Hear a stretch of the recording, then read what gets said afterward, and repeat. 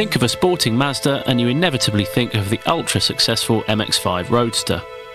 But delve deeper and you'll discover a braver and less conventional past. A past defined by Mazda's fascination with the rotary engine and a catalogue of pioneering motorsport achievements. The most famous of these was Mazda's history-making victory in the 1991 Le Mans 24 Hours with the legendary 787B Group C car. But there's another Mazda 24-hour winner. One that defeated far more powerful opposition to win the 1981 Spa 24-hour race. This wonderfully original RX7 in fact. So turn up your speakers and come with us as we get to know this cracking little car and experience the uniquely manic performance of Mazda's other rotary-powered icon. Now the heart of the RX7 story is its rotary engine. And it really is quite a bizarre experience. I've never driven a two-stroke motorbike, but it's very similar from what I've been told and from what I know of two-stroke bikes. It's all about revs and a minute power band, and that's exactly what this car is. The owner told me, well, normally with old racing cars, it's all about keeping the revs down. With this car, the owner's saying you best keep it above 6,000, and really nothing happens much below 7. And yeah, it's fine to rev it to 8.5. But that's the world of the rotary engine. You basically multiply everything by 2. So in conventional capacity terms, this car is less than 1200 cc's, but for equivalency factor in motorsport, it was rated at 2.3 litres.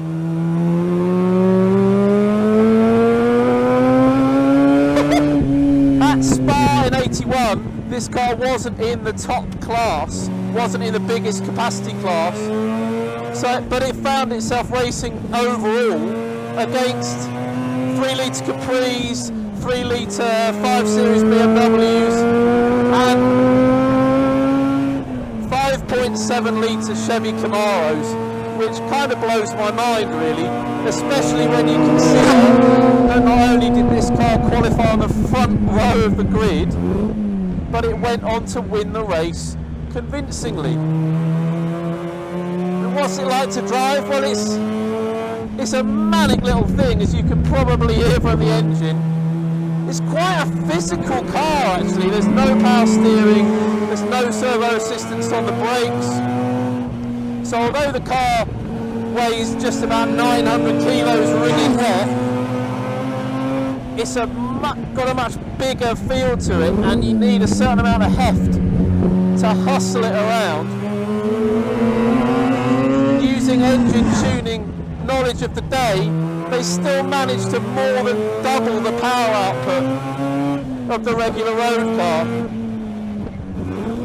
So this car has 225 horsepower, but that arrives at around 8,000 RPM. So you've really got nothing much, and then everything compressed into 1,000 RPM or so. But listen to it.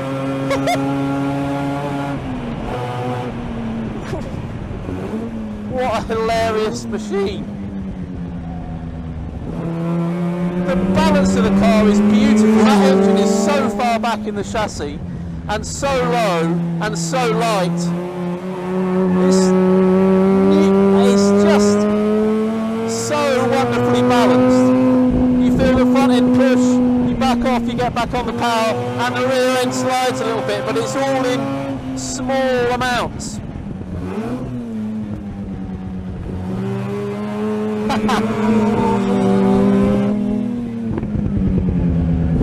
You can hear it pop and bang, and then it sort of protests a little bit until you get right up it, and then it just flies from 7 to 8.5.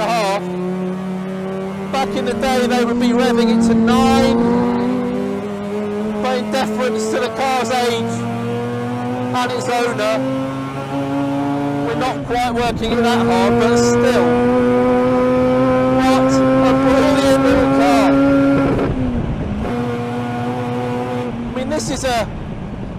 we shouldn't forget what a significant part of Mazda's motorsport history this is. It was the first Japanese car to win the Spa 24 Hours, and it really set Mazda on the way towards their most celebrated 24-hour victory, which, as we all know, was at Le Mans with the fantastic 787B.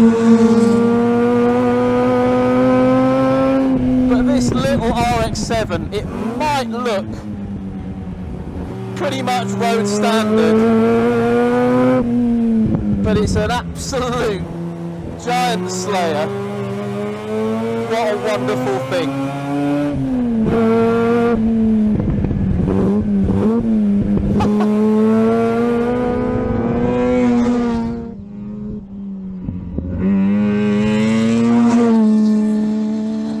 Yeah, it's funny when you look at the car and it looks very close to standard in its appearance, and you look at the sort of on paper performance, so it's got 225 horsepower or something like that, but it weighs 900 kilos. And to give an indication, we've used my Megane Trophy Renault Sport as a camera car, which is a quick car by modern standards, and it was really struggling to keep pace with the Mazda when we wanted to do some tracking. And it's not that I didn't expect it to be a quick car, but I perhaps didn't expect it to stack up quite as well against a car that's 34, 35 years its junior.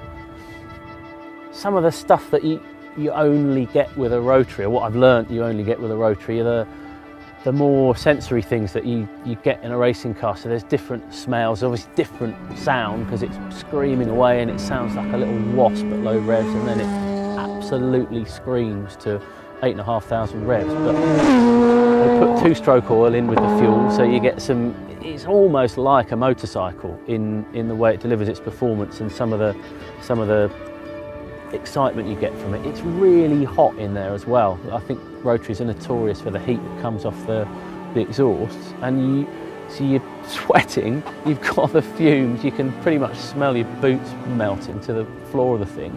It's quite a heavy steering, and it's quite a physical little car to drive, so I think it would have been, again, much more demanding than perhaps you would imagine a car of that size and power to be. So testament to Tom Walkinshaw and Pierre Dieudonné for driving two drivers in a 24-hour race in that thing. Must have been quite an undertaking.